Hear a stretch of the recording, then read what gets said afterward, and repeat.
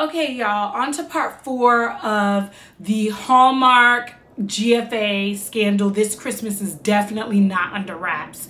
So as I told you, Candace Cameron Bure starred in a very high viewership movie called Christmas Under Wraps for 2014. Supposedly, it's Hallmark's most highest viewed movie ever.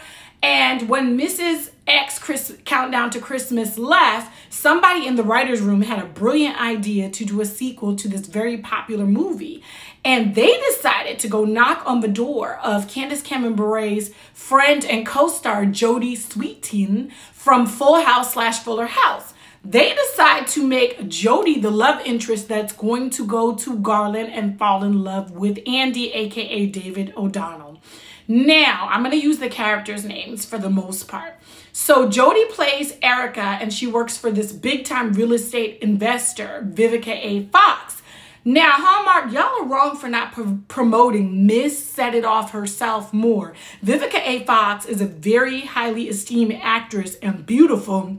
She would have added more viewers to your viewership that probably never watch Hallmark had y'all promoted her more. So imagine my surprise when I open up, I start to watch the movie and I see Vivica on my screen in the opening scenes. I'm like, what is really good? But if you notice this new cast of the Cozy Christmas Inn, you see black folks. I don't remember even seeing black folks walk by in Garland, in the first movie for Christmas Under Wraps, but yet I'm seeing sprinkles of black folks. Erica's best friend is a black woman. There's black couples in Garland. Like, it's crazy. Between Seattle and Garland, black folks are popping up everywhere. Okay, Hallmark, I see the diversity, okay? And one thing Hallmark lets you know is that Jodie, aka Erica and Andy knew each other from Seattle before there was ever a Dr. Lauren Brunel, okay? They used to go together before Lauren brought her ratty ass up to Garland and fell in love with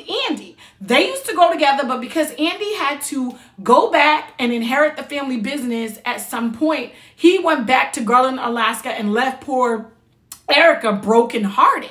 But one thing Hallmark lets you know is that Erica is the done daughter, not Lauren. Erica came before her. So as I told you guys, it's not believable that Dr. Lauren Brunel was going to stay in Garland with Andy forever. It just wasn't believable. They welcome her, but baby, they didn't open up the door like they did for Jodie. And they let you know that Dr. Brunel is in San Francisco, took a fellowship, a surgical fellowship. She out. She doing what she's supposed to do. And then Jodie came back to do what Candace couldn't do. Woo, this is some good shade.